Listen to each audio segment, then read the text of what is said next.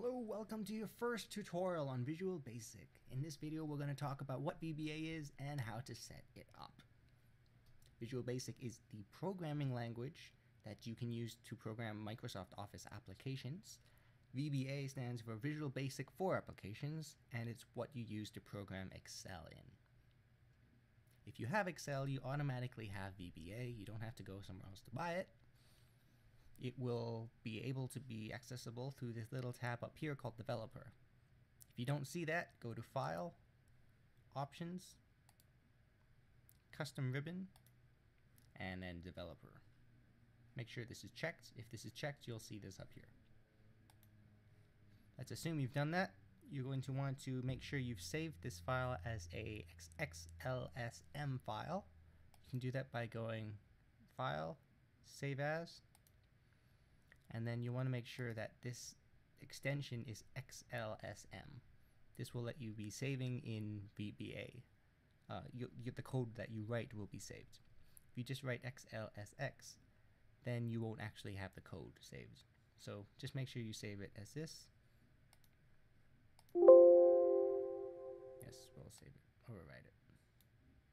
Okay, let's start coding it. You go to Developer, then click on Visual Basic, and you'll see a screen like this. The first thing you're going to want to do if you are opening this for the first time, you're going to want to go to Tools, Options, and make sure that this thing has a check mark by it, Require Variable Declaration. If you don't do that, then you may run into trouble when you're running your programs multiple times and you have, let's say, a variable value that carries on from one program to the next, and this can be a problem. So just make sure this is checked and you won't have to worry about this anymore. Okay, let's create our very first program. We'll right click, Insert Module.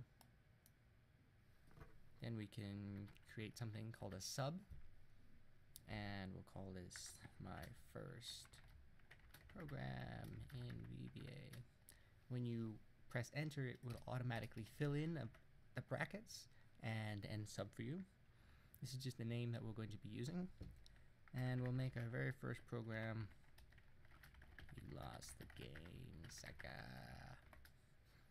Okay, in order to run this program, you're going to want to press here, Run Sub, or the button F5.